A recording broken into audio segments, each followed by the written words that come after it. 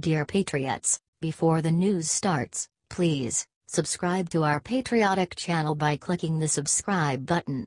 Give us a thumbs up to this video. Don't forget to leave your opinion below in the comments section. Share the news on Facebook and Twitter so you friends see it. Thank you.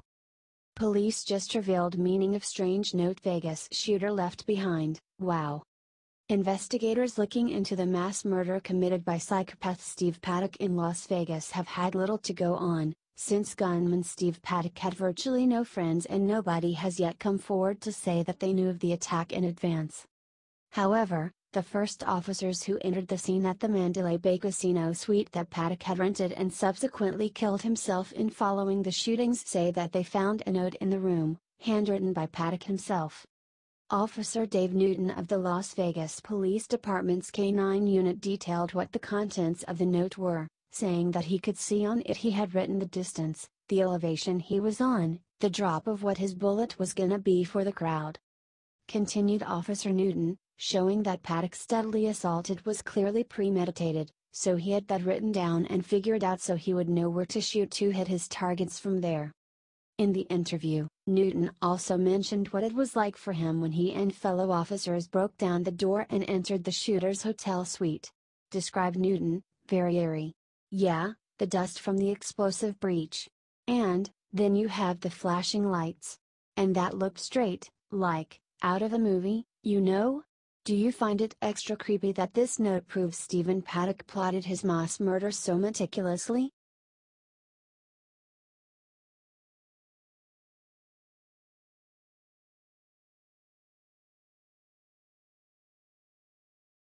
Marine captain makes Pelosi stutter and totally lose it with one simple question about gun control.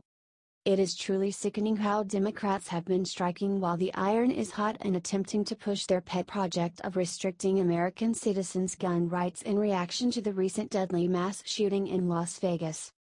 Thankfully, regular Americans have been stepping up and asserting their constitutional rights.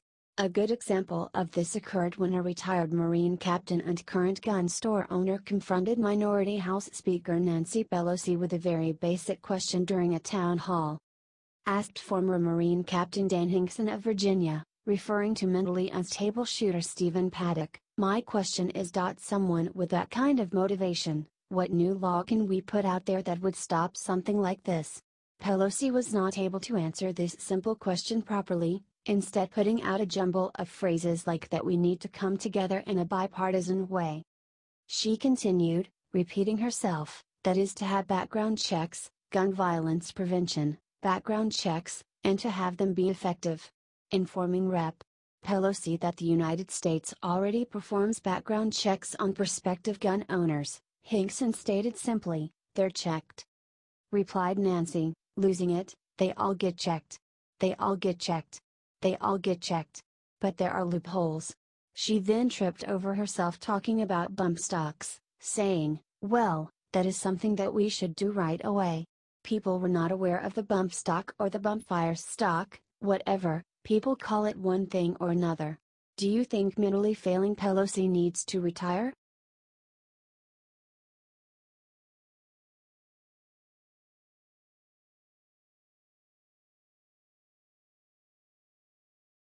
Ryan Zink has incredible news about saving Confederate monuments. Libs are furious.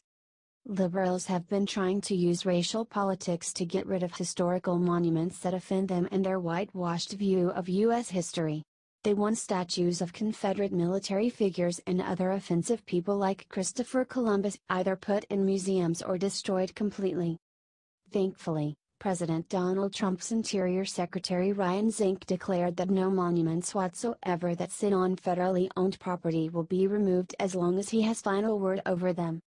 Stated Secretary Zink to Breitbart's Amanda House, "No monuments are going to be removed from federal land. Where do you start and where do you stop?" He then pointed out the hypocrisy of liberals wanting Confederate general statues removed while keeping statues of Union generals. Said Ryan, "If you're a native Indian, I can tell you, you're not very happy about the history of General Sherman or perhaps President Grant." He added, "I think we should never hide from our history or erase our history. I think we should embrace the history and understand the faults and learn from it. But when you try to erase history, what happens is you also erase how it happened and why it happened and the ability to learn from it.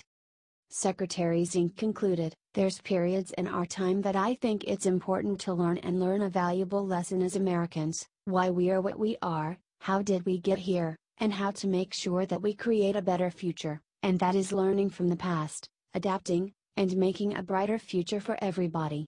Are you glad Zink is acting to preserve our heritage and our history?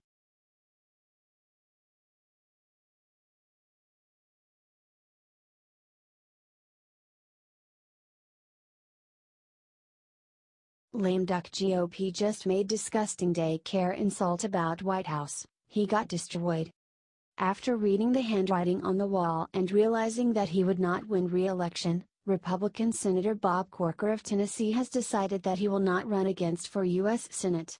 In sour grapes fashion, he has decided to take swipes at President Donald Trump, who he does not support. President Donald Trump recently called Corker out for opposing him, saying on Twitter, "Senator Bob Corker begged me to endorse him for re-election in Tennessee. I said no and he dropped out, said he could not win without my endorsement. He also wanted to be Secretary of State, I said no thanks. He is also largely responsible for the horrendous Iran deal." Trump continued, "Hence, I would fully expect Corker to be a negative voice and stand in the way of our great agenda. Didn't have the guts to run." Instead of reacting with graciousness and common decency to President's very honest criticism, Senator Corker attempted to play comedian and lashed out at him with a cheap shot about his age, tweeting, "It's a shame the White House has become an adult daycare center. Someone obviously missed their shift this morning." The blowback to establishment Republican Corker's smear has been brutal. Wrote one internet commenter astutely, "It is a shame that the kids in the Senate don't grow up and do what is best for our country. Yes, Corker, you need to be in timeout. As do most in the Senate." Added another, "I think used to be that when you joined Congress, you were assured of feeding at the pig trough and becoming wealthy. Trump is trying to put an end to this and the swamp is fighting back. Are you glad swamp monster Corker will be gone once his term is up?"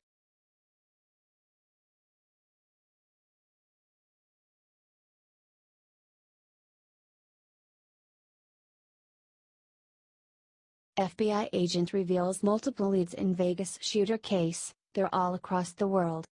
64-year-old retired real estate investor and gambling aficionado Steve Paddock left behind very few clues when he shot himself after killing 58 people at the Route 91 Harvest Country Music Festival in Las Vegas and sending more than 500 others to the hospital. Both local law enforcement and the FBI, however, have been working hard to follow what little information they have to finally get a better idea of how Paddock carried out his unthinkable crime and whether or not he had any assistance. The FBI finally held a press conference to tell the public about advances that they have made in the investigation. The briefing was conducted by Special Agent Aaron Rouse, who is in charge of the Las Vegas division of the FBI. He urged people to have patience with the investigation, since it is so unusual and complex. However, Agent Rouse informed the briefing's attendees, "Additionally, we have multiple leads across the United States and all across the world for our legal industries determining the whereabouts of the panel of the people involved in this investigation, and that leads grows." Aaron added, "A lot of these leads will go nowhere but we have to follow them, and that's going to take some time." In a different press briefing, Las Vegas Sheriff Joseph Lombardo stated that a possibility exists that Paddock had help, at very least in putting together his arsenal of weapons and ammunition. What do you think these new international leads will turn up?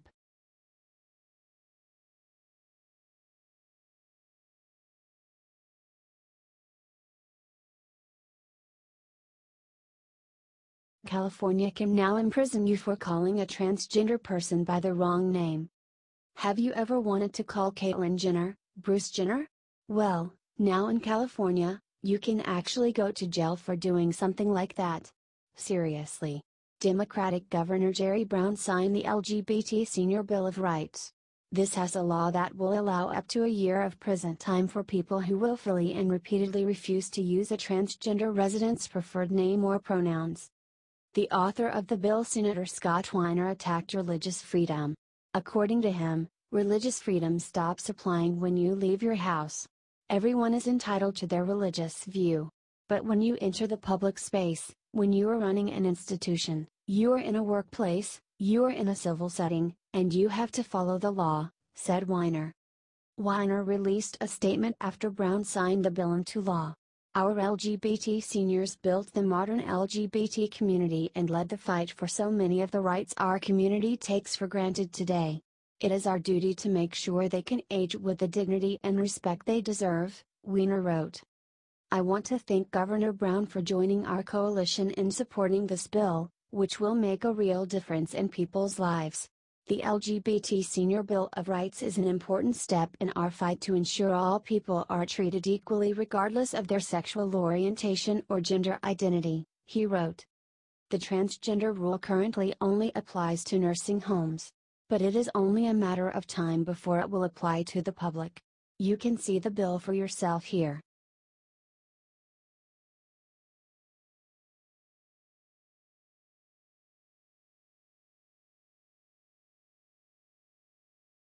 Chelsea Clinton attacks all Republicans after being called out for Harvey Weinstein hypocrisy. Democrats have been going after each Fox News anchor, one by one, trying to make them look like sexual harassers.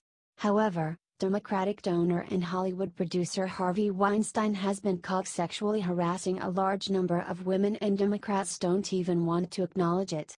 Chelsea Clinton, who had been seen in a number of friendly photos with the sexual predator, decided to attack Republicans after being called out. Chelsea Clinton shared a link to Think Progress editor Judd Legum's rant against Weinstein. Weinstein's conduct, as documented in the net, is despicable. Also despicable are those that are using the story exclusively as a political narrative, with no actual concern for the victims or issue, wrote Legum. Core issue here is not Weinstein's political donations, but the powerful in Hollywood who knew about the conduct but stayed silent. It's an issue of powerful institutions protecting predatory men. If you care about this, you'll talk about that.